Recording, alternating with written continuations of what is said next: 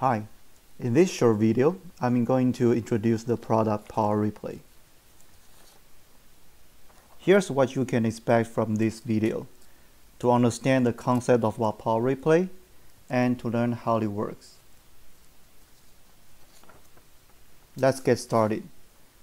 PowerReplay helps users to get a gate-level simulation result earlier, so users can get the power numbers earlier, which in turn reduces the time to market. This flow diagram shows how it works to get a gate-level simulation result. It basically adopts RTL FSDB as stimulus and applies it to the gate-level replay sim. No test bench is needed, as PowerReplay will do that for you. You can also specify your own design scope and the time range. It is not necessary to always start from time 0, which is time consuming. As we use RTL FSDB as stimulus to replay the gate level, the first thing is to get a mapping from gate to RTL. It can be done by PowerRep-map, which will take the gate level design, RTL design or RTL FSDB, and SVF files from DC to generate the mapping. Second, we need to extract the gate level design for the target scope you are going to replay and take the mapping from the first step to generate the test bench. And it can be done by PowerRep-extract. Third, just like what VCS does, the replay sim has two steps: compile and run, with the specified time range in the configuration file. After replay, you can expect an FSDB, VCD, or SAFE, which can be input to prime power to do power analysis. Alright, let's proceed to the demo so that you can get some idea of how it works. The demo case can be reached under the directory demo of your PowerReplay package. There are Mac and Bitcoin. Today I'm going to use Mac to demonstrate. Let's go into the subdirectory demo now UPF. You can find all the instructions in either makefile or the README file. On the right hand side, this is the makefile for your reference. In replay, we need to first generate a mapping, which needs both RTL and the gate level information. On RTL side, it can be RTL design or RTL FSDB. Either one is fine. And on the gate level side, it has to be the gate level design. So if the KDB is not ready yet, you gotta do run KDB to generate the KDB before running PowerRep-map. And besides KDB, the target scope and the SVF files from DC have to be specified as well.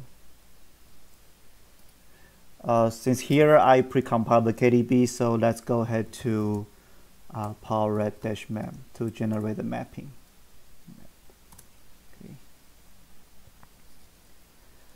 And after that, you can expect a mapping file called PowerRep_map.list.gz generated in your working directory. So for the next step, extraction, except the gate level design.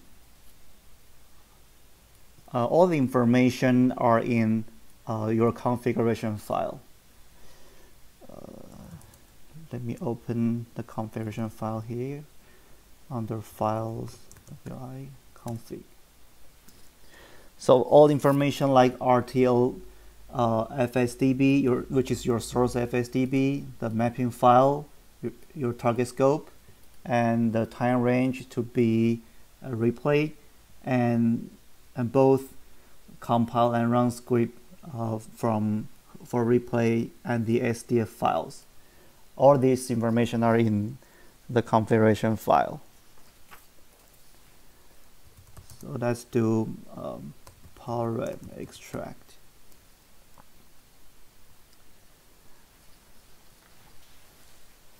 After that, you can see the test bench and the extracted design in PowerRep-replay log. the test bench will be in wi test.sv, and the extracted design, the DOT, will be in wi design.v. Once the test bench and the extracted design are both done, we can go ahead and to run compile and sim. We actually kick off VCS compile and VCS simulation under the hood for these two stages. So let's do PowerRep compile. This is actually the same as VCS compile to generate the simv binary and the simv.iter directory.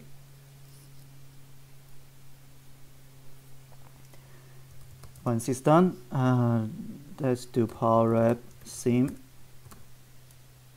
This is to run the real sim, the replay, and generate the replay result, wi result.fsdb, which you can find in the PowerRep replay directory right here.